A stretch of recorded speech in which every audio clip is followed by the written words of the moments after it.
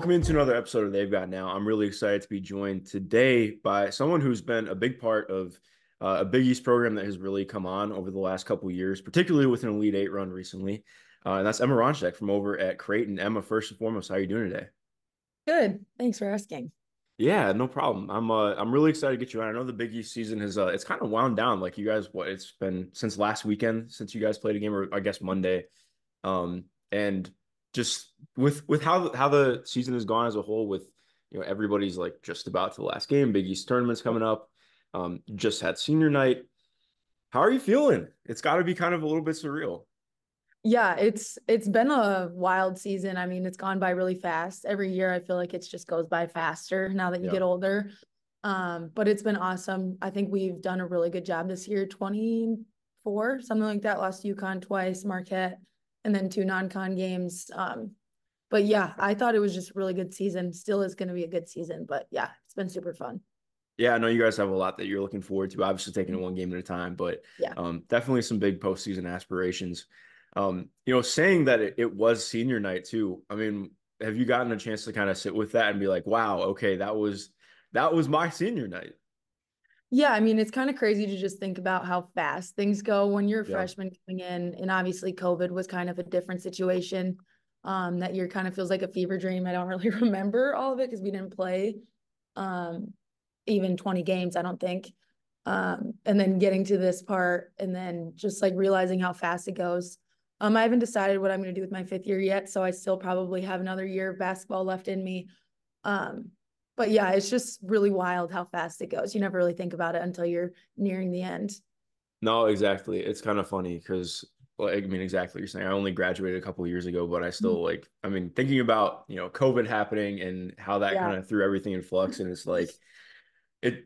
I don't know. For me, at least, it changed time perception so much because you feel Mhm. like, no, that was like just a little bit ago. I'm like, no, dude, that was like 4 years ago. Yeah. So it's kind of jarring.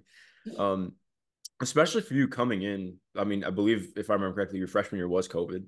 Mhm. So how did that even play out for you? Like, I mean, I've obviously you're already taking in a lot being a freshman, getting Mhm. acclimated to a new team, but then it's like, okay, well, now you have the craziest season that's happened in like the last 50 years is your freshman year. Yeah, I feel like we were kind of thrown into the fire a little bit just with all the masking protocols, had to wear goggles on planes and bus rides.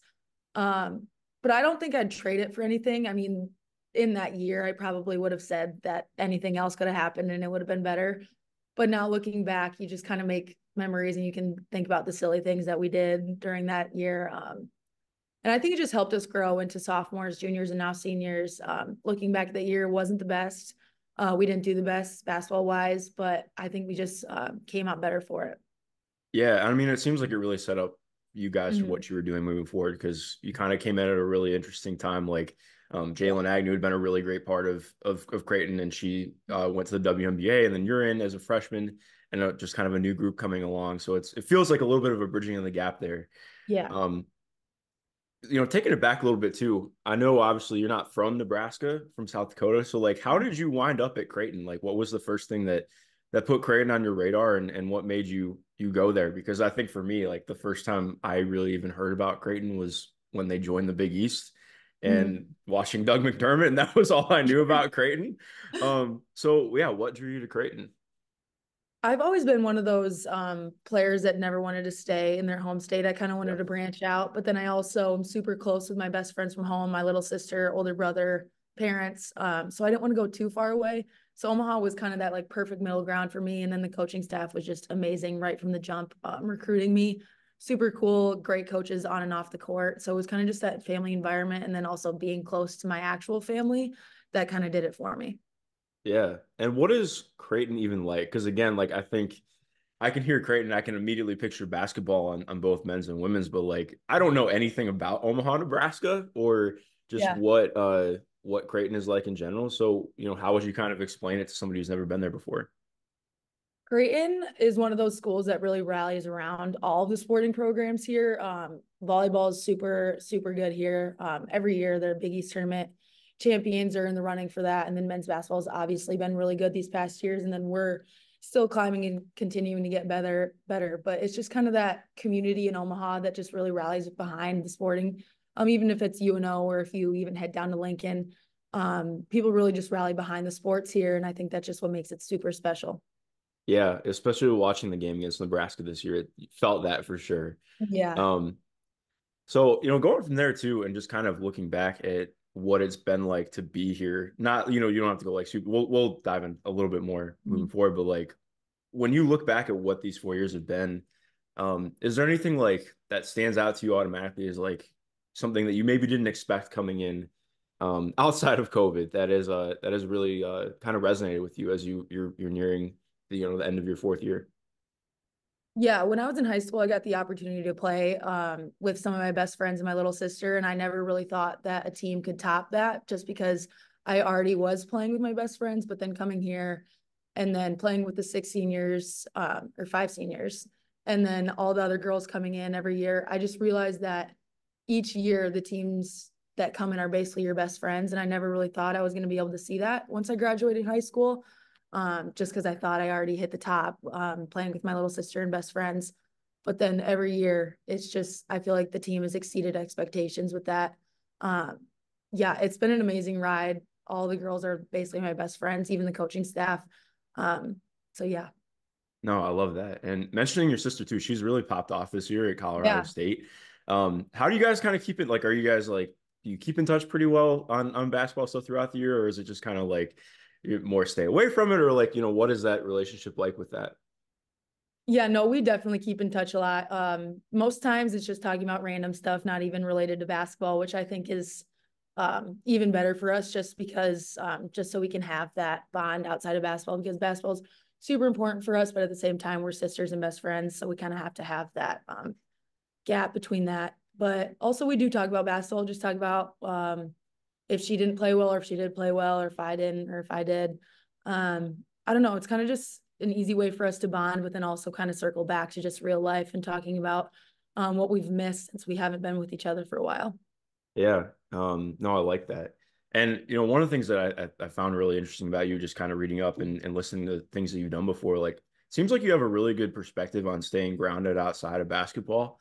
Mhm. And that's just not the reality for a lot of people. So how did you kind of instill that in yourself? Because obviously, you very clearly take it seriously and you do great stuff on court, but um, being able to actually take time away from the court is really hard for people. So how did you kind of get to that point?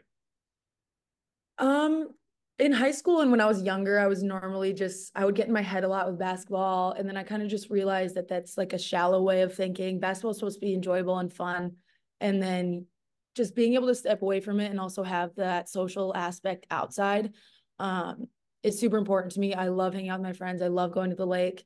I think stepping away from basketball and even in season, just taking your off days seriously. I will not touch a basketball on my off days. I won't do it just because we practice so much every day. And you, to have a healthy relationship with the game, you kind of have to take those off days and you have to take them seriously. But yeah, I think that's just what helps me love the game even more is because I do really appreciate the off days and really appreciate the off season stuff. I still do work out a lot, but yeah, I really appreciate the off days and I really appreciate the social aspects outside of the game. No, definitely. I mean, that's such an interesting point because like I feel like there's generally just an idea like if you want to be a great athlete, you can't stop. You have to be on the court every waking moment. And like you said, it's obviously you're doing prehab, rehab, everything that you have to do to be in touch and ready to go for practices and games and stuff. But being able to budget the time to actually sit down and like be a human for 30 minutes outside of ball is really important. So it's cool that you have that. Going off that as well, like you mentioned in terms of being close with the coaching staff, one of the things that's really cool about this staff is pretty much everybody on staff. I believe, yeah, I know Chevy, Jalen, Carly, and Jenny are all like they all Mhm. played for Flan. They've all been at Creighton for a while. So when you look at what that means, and just like how much this program feeds into itself, what has that been like, and what is what's kind of set that apart from what another staff might look like?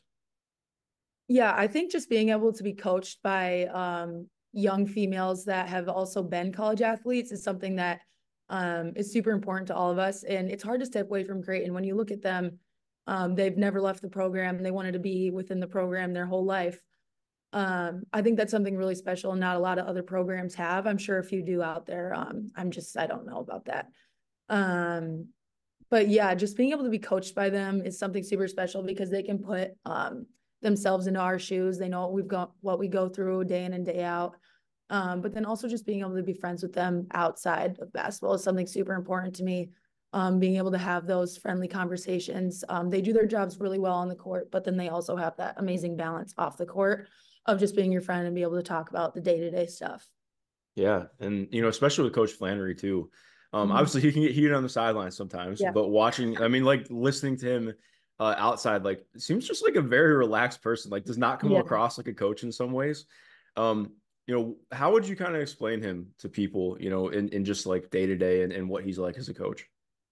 Yeah, as a coach, you definitely can see him getting a little heated on the sidelines, but that's just kind of the way he is, and that's the way he coaches basketball, and we all really appreciate and respect it. But then off the court, he's just a friendly guy. Like he's super nice. He's asked about your day. He asks about your family, your siblings from home. Super relatable. He's just a really good guy, really good person, and he gets really intense when he's coaching basketball, but so does every other coach. But I just really appreciate that he can just really step away from that serious aspect of basketball and just be able to ask you about your family, how school's going, stuff like that. So it's been amazing being coached by him.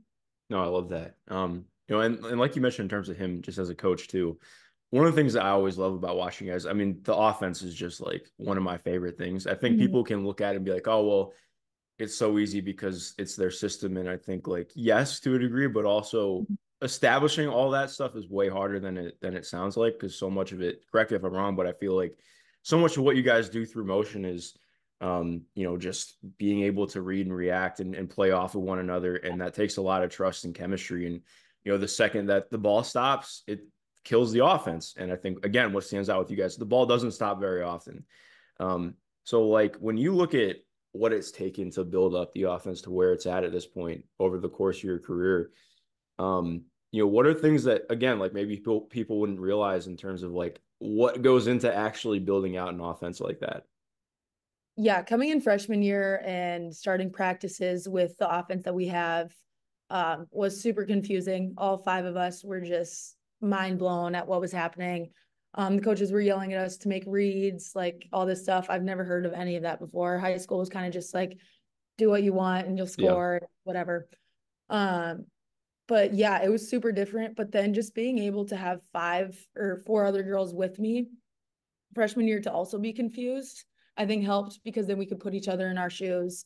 And then the upperclassmen just helping us out. And then just taking that summer to really understand it. And now I think we still get confused sometimes because it's hard just being able to make reads in live basketball plays kind of difficult sometimes.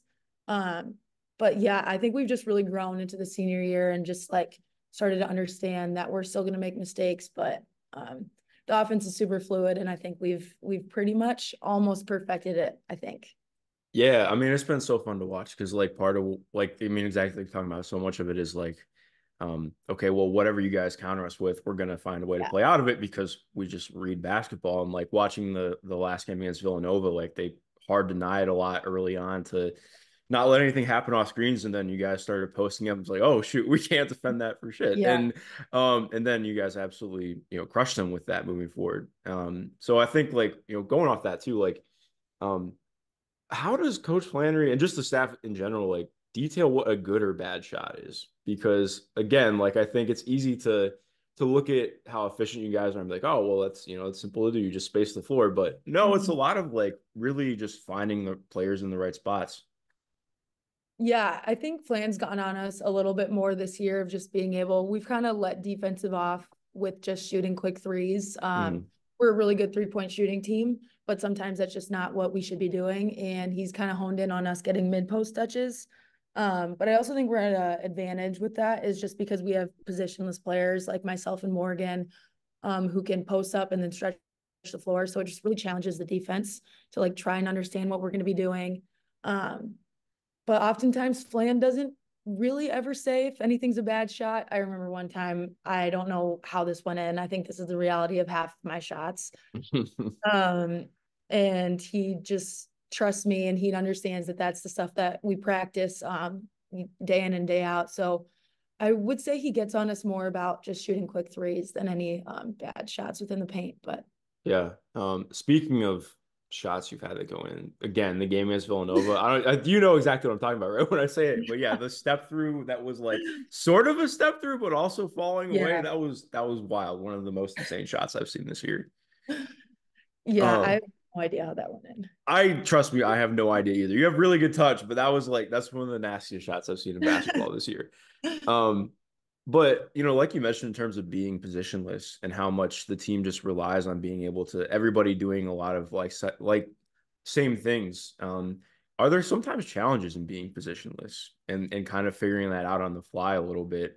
Especially you guys are a team that see a lot of switches. Mhm. So like, in terms of like obviously I feel like there are obviously benefits to being able to be a positionless team, but is there anything that you feel like you guys have had to really work through this year on that? I would say it's more just like you said, the teams do switch against us a lot, and sometimes it's hard to recognize when you have a mismatch, because our offense is so fast paced and the ball's moving so much. So if a point guard gets switched on me, sometimes it's hard to recognize, oh, I have to go to the paint now instead of on the 3 point line. Um, but other than that, I just think our offense is so fluid that we'll get there and we'll just keep going throughout the possession and the shot clock. But yeah, sometimes it's just hard to recognize the matchups that you have. No, definitely. Um, well, taking it back a little bit too, and talking about just looking at everything top down overall, like the Elite Eight run you guys had, obviously in your sophomore year, is I think what a lot of people remember Creighton for. Um, and I want to start there in terms of when you guys were headed into that tournament, what was kind of the feel of the team and where you guys were at headed into that? Because in some ways it feels like it was a very similar position to where you guys are at now, coming out of the Big East and headed into the NCAA. Yeah, I mean, we just had belief in what we've done throughout the whole year. Yeah, we just went into the 2 games that we played, or 3 games, and we just knew that we could compete with these teams. Even playing Iowa, obviously Caitlin Clark is one of the most talented players that's ever came through college basketball, men's or women's. But we just knew that we could beat those teams, and I think that's the faith that we have this year as well, going into Big East and then NCAA tournament eventually wherever we go. But yeah, just the belief in each other and the trust that the coaches had in us really brought us to the Elite Eight that year. And then obviously last year didn't end up how we wanted, but this year we're kind of looking at recreating what we did sophomore year. Definitely. So like you mentioned though, and having those 2 days, like obviously you come in like you said with a belief that you're gonna do it, but what is that like the hours slash day between 2 games? Because I feel like that's got to be kind of a jarring process. You're like, all right, well, who are we gonna play? We got to get the scout real quick. Like, how are we Yeah. practicing? Like, I feel like it's got to be a very fast paced bit of a whirlwind. Yeah, it's definitely a little more hectic than just regular season or even conference tournament because you know the teams are going to play, you know Yeah, the players, know how they coach. So it's just kind of weird playing entirely different teams with 1 day prep. You don't really know who they have, you don't know their offense. Um, but it's kind of just trusting the foundation that you built throughout the year, even if scout isn't going to be perfect. It's just trusting in each other and just go back to the fundamentals of defense and what you guys or what we've learned throughout the years. Yeah, scout gets a little tricky when it's 1 day prep with a brand new team, but just trust yourself and go back to the fundamentals. for sure. And then conversely too, when you make it to the second weekend, it's like, all right, Mhm. well, sick. We have a week off. Yeah. Which I think some people like obviously rest recovery, great. At least Hmm. for me, when I was an athlete, I hated anticipation more than anything. Yeah. I like would just rather rip the band-aid off and do it right away. So like, how do you handle that? Because that's got to be kind of a lot. Because you're like automatically people like, oh, you guys had these 2 upsets over the weekend. Like, this is awesome. And Hmm. then so you have that whole buzz going in. So how do you kind of stay focused and be ready for that? Yeah, that week off is a little interesting. Just, I don't know, it's hard because you get off days and then you practice and you lift. It's kind of like it feels like a flashback of just regular season. You're just going back your day or going about your day to day like it's February instead of March.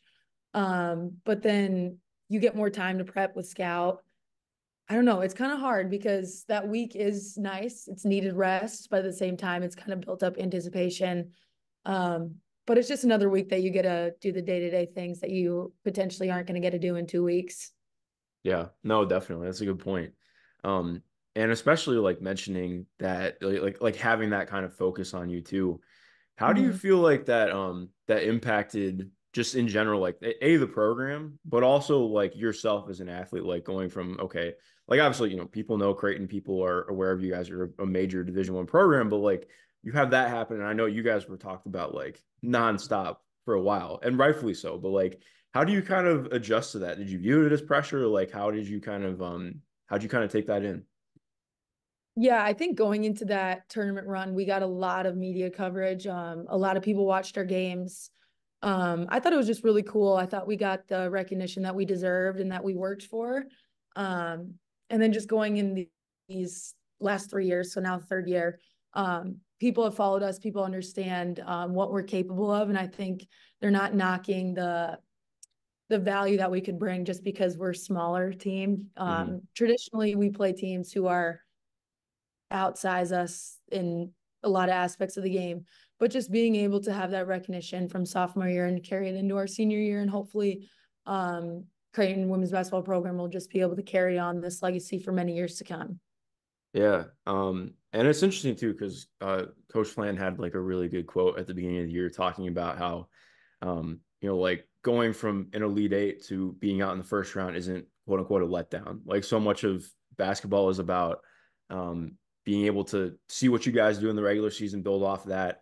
And it's just hard with the tournament because it's one game, it's one Yeah. game at a time. And I think I really liked hearing that because I feel like again, not every coach is going to bring that kind of perspective, and I think Mhm. it's important to have that. But were there kind of some challenges in finding that perspective yourself too, coming off junior year? Yeah, I mean, losing that first round game last year was super tough. We wanted to keep going for the seniors, for the staff, for everyone a part of that team last year. But I think what Flan said really speaks to just his character. I mean, basketball is one of those things where one day you could be shooting lights out and the next day you're not going to be shooting lights out. So it's kind of a frustrating loss.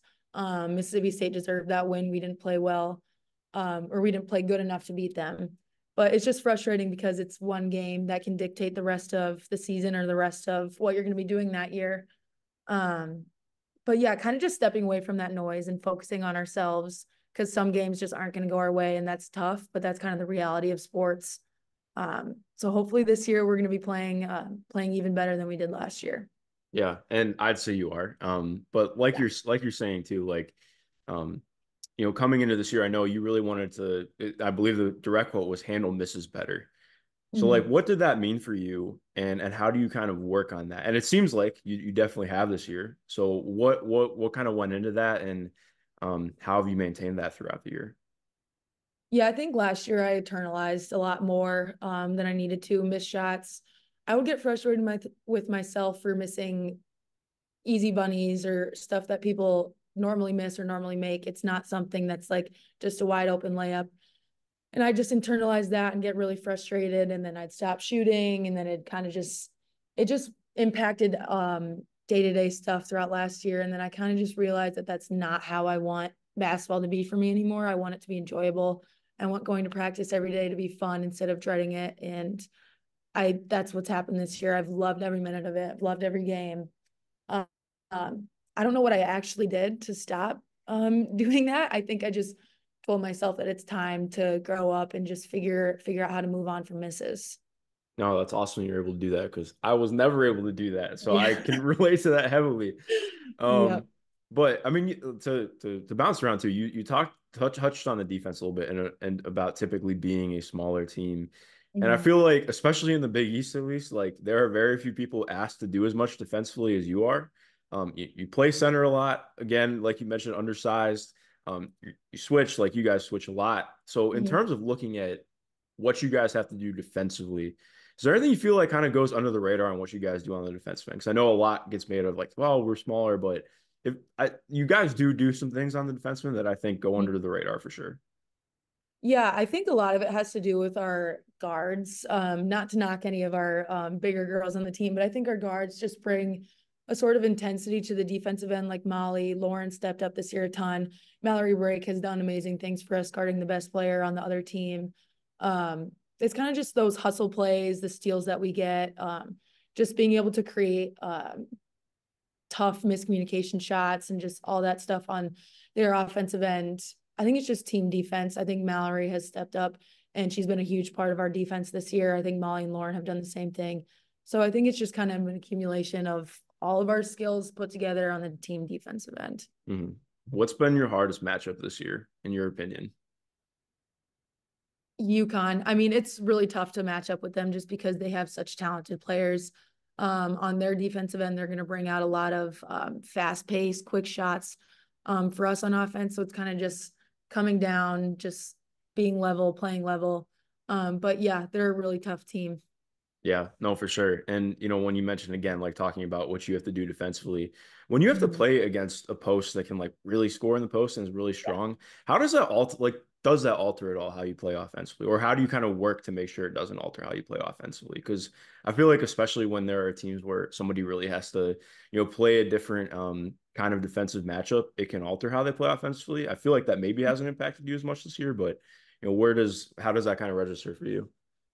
Yeah, I think just having the perspective that good players are gonna score. Good offense is gonna beat good defense any day. So just having that perspective, some players who just are really good at putting the ball in the hoop are gonna score no matter what you do. So you can't have that affect what you do on offense or what we do on offense, not just me. So I thought we did a good job with that first half of the UConn game, the second game, and then the third quarter we kind of just let it get too far away for us. But yeah, you kind of just have to have perspective that good players are going to put the ball in the hoop, but we're also good and we can do the same thing. No, most definitely. Going off that too, in terms of talking about what you bring offensively, I think one of the things that's really popped this year, I know before the year you really wanted to focus on facilitating more. And I feel Mhm. like you have done that in a big way that doesn't always show up in the box score because so much of what you guys do is, thriving off of, secondary, tertiary assists and really just getting the ball flying. But um, like you guys can really invert the offense with you. You can run pick and roll, especially Mhm. like with what you guys do off flare screens. You can just really destroy some teams on the second Yeah. side. But like in terms of bringing that into your game, again, like we talked about a little bit earlier, like so much of it is just not thinking. And again, I feel like you really embody that in terms of just Mhm. being able to make plays. But what has been really big for you in being able to make those plays, attacking off the dribble and getting into the paint more this year? Yeah, I think it's just that level of trust that the staff has with me being one of the primary point guards, which is kind of crazy to say. Yeah, Uh, but yeah, I think it's just that trust, and I've just grown in trust with myself as well. But then also my teammates help me out. They put the ball in the hoop a lot, so they give me those assists. Um, I don't know, just trusting myself, trusting my ability. I've always wanted to be a guard, but I was always taller, so I was forced to be a post, and then I would practice guard stuff. So it kind of worked out for me in the end, being able to yeah. play in and out. Um, but yeah, just the coaches really trust me. Going on my fourth year, I would hope that they do. So yeah, it's just kind of an accumulation of trust and then skill set and finding the open girl. Definitely. A couple more things to wrap up on. When Mhm. looking ahead to the Big East tournament, what are you most excited for? Obviously going out to Connecticut, it's obviously a big trip for everybody, except for one team. But like when you look at what that can, what are you most excited for with this tournament? Um, every year it's honestly so fun. The Mohegan Sun is an awesome place to I play. love it there. Yeah, I think our parents have some fun down there. Um, I think we might end up playing Seton Hall again. We've played them the first round now 3 years in a row. It's kind of just fun playing the teams with a brand new record. Because if you lose, you go home. If you win, you keep going. And you don't get that in the regular season. So I think it's just kind of added pressure in those games because it's a brand new season. People are playing differently. I think Butler is a perfect example of that. They're playing really great as of late, and didn't start off the season super well, but that's just kind of what tournament time in March brings you is you're going to get everyone's best. So just being able to bring your best as well and then keep going. definitely. Especially looking at like we've talked about with the NCAA tournament coming up. What is Selection Sunday like for you guys? I always want to ask people that because obviously it's different for me. Like I do some bracketology stuff, so like I'm just always working. But what does Selection Sunday look like for the Creighton Blue Jays, and how do you kind of handle that? Because I feel like maybe you have like some semblance of where you guys are going to end up when you get Mhm. there, but also just got to be a little bit like we talked about with waiting between weeks. Yeah, I think the built up anticipation is kind of stressful. I mean, that Yeah, sophomore year, we didn't know 100% if we were going to be going or what seed we were going to be. And last year, we kind of expected it. This year, also. But at the same time, it's still fun to just be able to like sit in the gym, watch the TV, watch the big screen. We normally do something with the men's team as well. So being able to watch them get their name called for the tournament is also super fun. It's kind of a cool bonding experience with some of your other friends. And then just be able to see the parents and fans come in and just like celebrate what we've done with the season. So it's just super fun, but a built up anticipation kind of sucks. Just waiting for your name Yeah. or waiting for where you're actually going to find out where you go. Yeah, no, I can only imagine. That's got to be not a lot of fun. Um, but it's like, looking back again, just in everything as a whole, and I know, like you mentioned, you have potentially another year that you can use. But what do you think you're maybe most proud of from yourself over your time at Creighton? Like, what's something that you look back and, if you told yourself you're going to do that before you step foot on campus, what would kind of make you feel most proud of yourself? I think it's just being able to grow from the stresses and the um highs and lows of basketball. I think I've been such an internal player my whole life. I things get to my head. I get frustrated really easily. But then this year, I don't think I've done that at all. And that's one thing that I've been most proud of, just because I don't know how I moved on from that or how I grew from that. But yeah, I think that's just really impressive to just be able to um, I don't know, just grow up and just figure out what you need to do day in and day out. I'm just really proud of that with myself. Yeah, you just had an internal clock that decided, all right, not anymore. Yeah. So Yeah. it's a nice benefit. And then lastly, both as an individual and as a team, what are some goals and aspirations you really have? Obviously this year, but also moving forward. What are things you really want to do and accomplish? Yeah, I think at the beginning of the year we talked about just making it as far as we can, but I think also one huge key for us was just be able to have fun while doing it. I think if you take away um the fun in basketball, going far isn't going to be makes much of a difference just because you're not having fun. So I think that's something that we've taken a lot of pride in, is just coming every day with the optimism of having a really good practice, even if one of the drills you hate. I personally hate 5-man weave, but Ugh, even if yes, even if you get stuck with that during a practice, just being able to have fun outside of it, and then also just not internalizing, but just learning and growing from the mistakes that we're going to make throughout a game, because you're not ever going to play a perfect 40 minutes.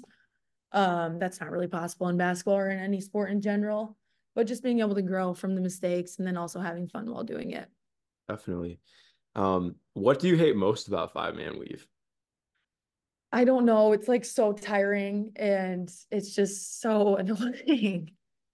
I've done it every day since not we haven't done it every day here, but in high school we started practice every day with 5-man weave. I think that also didn't help my love for 5-man weave. That would do it for sure. Yeah, Yeah. understandable. And lastly, if you and Hannah play one-on-one, who's winning? Me. Yeah. Sorry. Okay. Well, I'll make sure she knows. But yeah, no, I If it's believe a it. 3-point contest, her, but one on one, me. You can shoot it too. So, Yeah. but I believe it. You have to give her something, right? Yeah. Yeah. But Emma, I really appreciate your time. It was really dope getting to know you a little bit. I'm excited to watch you guys continue on with the year and see what you keep doing moving forward. Emma, thank you for your time. To everyone listening, thank you for listening. Have a great rest of your day.